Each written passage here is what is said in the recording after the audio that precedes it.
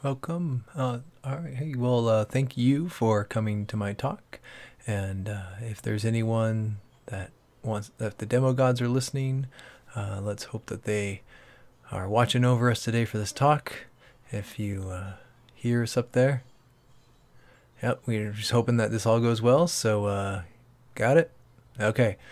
Let me tell you a little about myself, and we'll jump into the demo here and show you what we're doing with Kubernetes and how it can hopefully solve all your problems as well.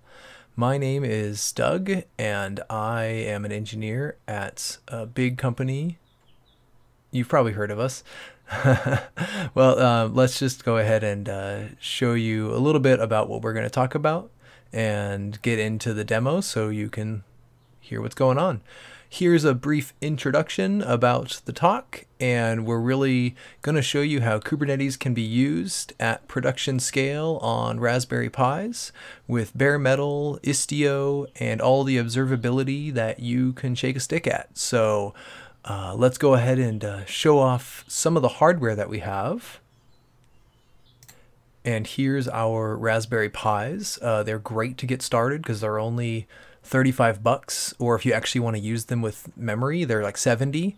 And here's the other $1,500 worth of equipment you need to make them, mostly usable with racks and storage and power and networking and all that other stuff that kind of just goes along with it. We're currently using this setup for our dev clusters, and all of the developers deploy here, and so that's where that, I'm sorry, what? We're using this for our testing clusters. And so as developers are pushing, excuse me, what? We're using this for our production clusters. So let's look at the control plane real fast. Here's a look at our control plane. We have a control techniques for controlling devices, control dialog, and control meta language. And so that really comes into our infrastructure as code and really controlling all the things with control loops. And we think that that's important because if we don't have control, what do we really have? So that's kind of the theory behind it. And if you know Kubernetes, you understand the importance of control loops. Of course, we're using infrastructure as code. The YAML is our preferred language of choice. And so here's a CRD for our Helm chart operator, which deploys our applications using GitOps version 7. And we're able to take this standard CRD and build all of our applications and Kubernetes clusters with declarative languages.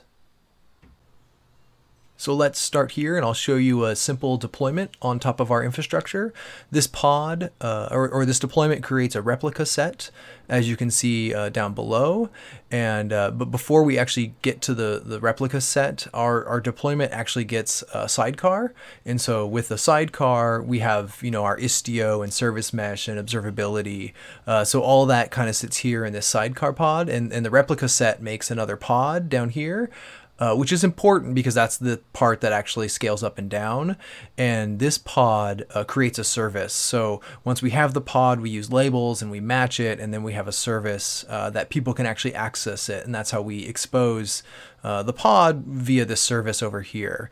So if you know Kubernetes fundamentals, that all works together. Oh, and also I should point out that our sidecar has an init container. So the sidecar init container inits the pod for the observability stack for the Istio. So all important parts of our deployment, and it's really simple. Here's the map of our service mesh. And so you can see how the services talk to each other with east, west, north, south ingress traffic, and really just the interaction between each one and how much traffic is flowing between them. So we get a really good observability stack here.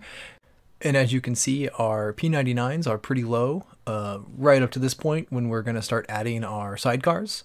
And then the cat videos we serve are a little bit delayed, but our users don't really notice, so we're okay.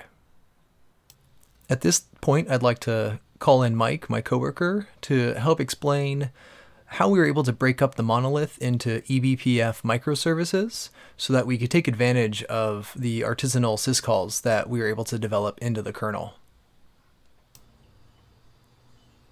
Hey, Mike, I think you're on mute. If you want to... Mike, you're mute.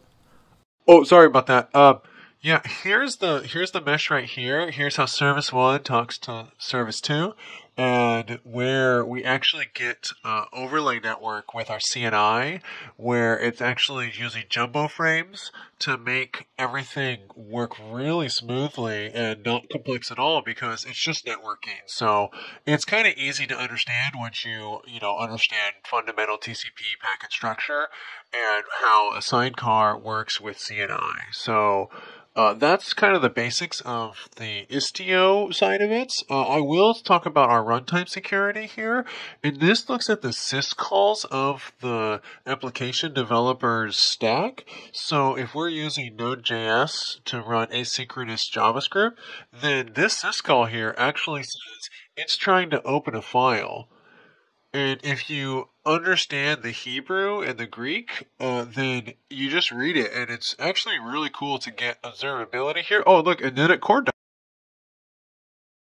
That's exactly what we wanted to trigger here to be able to see how we can detect these crash loopbacks and understand what's going on in the system. So that is all great. Just and there it reboots, and now we get a new pod. So it's making those calls again, and then it crashed again. That's probably my bad code, but the most important thing you need to know is to never type the command cube.